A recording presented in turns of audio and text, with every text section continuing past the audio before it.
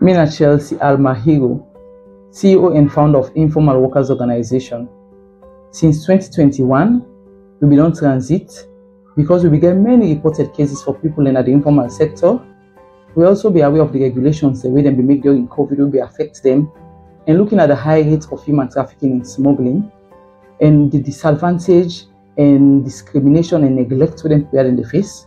So we decide for make sure say with the advocate, lobby, do case management, research, and litigation, we go help for reduce the abuse system with them people in the face.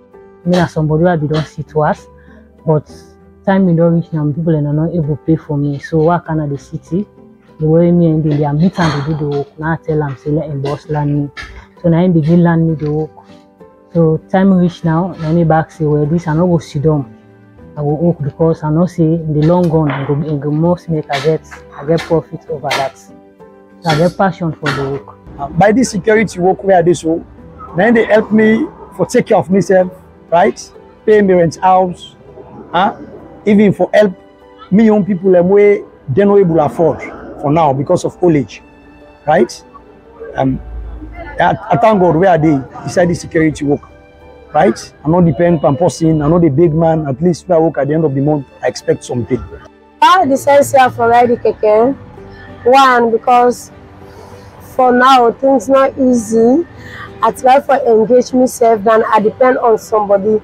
While they ride keke, I know they get out too much shortage.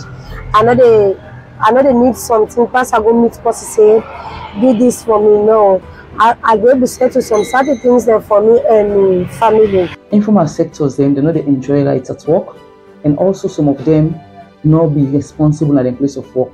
So in that we advocate to government, but let them make sure say they implement the laws them. We go reflect on the lives of the informal people so that they will enjoy better terms and conditions of service, and instead will become responsible, because that could help for reduce unemployment and will help for increase the socioeconomy of Sierra Leone. The ILO say 2 billion people in the informal sector, and also NACIT say 84% of people in Salon in the informal sector.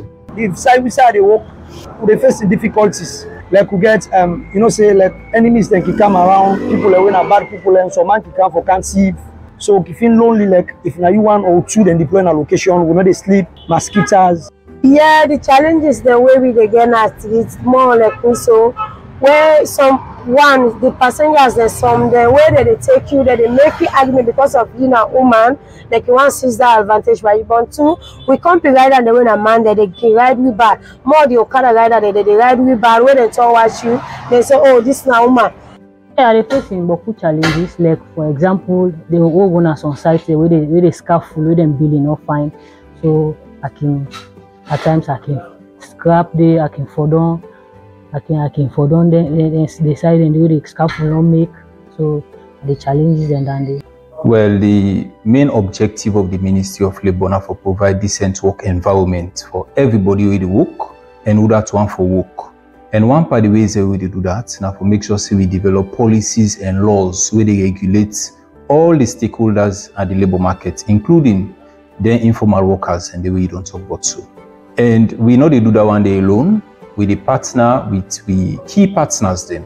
We in Sierra Leone Labour Congress and Sierra Leone Employers Federation.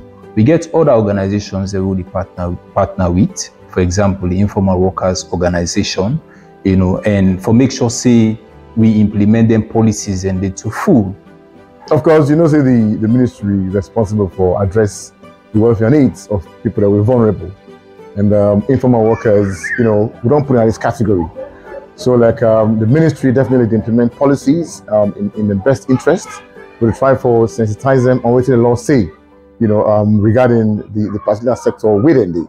And we'll try for work with partners, other ministries, departments and agencies, for ensure say they get good life. Because when you're an informal worker, you're subject to a lot of stigmatization, you're subject to a lot of discrimination. So they try for create a level playing ground for protect the interest of their workers.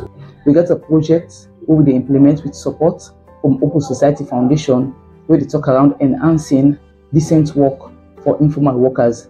That they talk around for people in the informal sector, they enjoy every benefit as a worker, because every job is important, as now a slogan, we motona inclusion for all, and the SDG say, leaving no one behind.